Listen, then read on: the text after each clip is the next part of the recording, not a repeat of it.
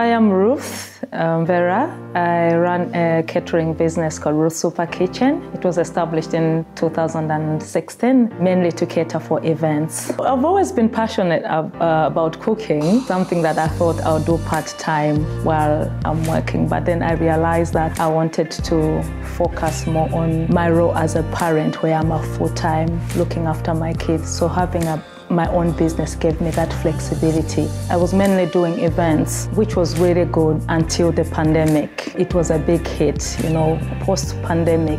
I realized that people embraced the smaller numbers. But one of the interesting things we did during the pandemic was that we were providing frozen meals to the key workers, to the homeless. Now the interest coming to the incubator was that there was a new business idea. So I needed to come on board so that I can learn from others, understand how that aspect can work and how as a business I can shift from business to consumer to business to business. During the process, I began to understand more. I began to learn a lot. Each session we had different people coming to speak to us, and it was mind-blowing. I learned a lot. It was more than what I bargained for.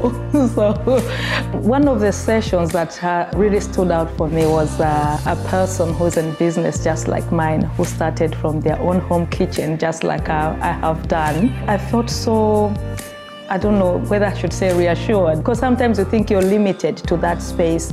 But as a person of faith, God is in this business with me. God has not given us a spirit of fear, but trusting God that, if we submit our plans to Him, He will direct our path. So in that moment, I felt like, yes, I've been directed here just to learn from another sister who has been on that journey. They were talking about where I want to go, and I was truly inspired. I remember in that session, they're like, whoever can connect with me, I'll give them a one-to-one session, but do it at home. I was so naughty. They said we should do it after the session, but I did it straight away because I couldn't wait to have a one-to-one with her. Having faith-filled people in the session, not only the mentors, but other cohorts, it's just so, because we have a group and people you can just connect with and say, pray with me, I'm struggling with this.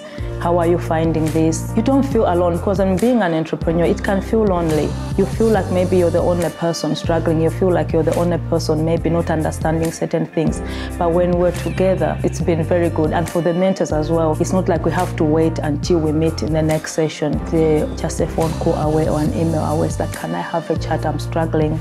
And they've just been available, not just to hear you, but to stand on the word of God about what we are believing for. The program has helped me to have more understanding. So I'm at that point now at the end of the program to realize that I'm in the right direction and I have full understanding of what is required. It's like I'm going somewhere and I don't know which direction to take. Now I know, like I've just put a postcode, I know this is where I need to go.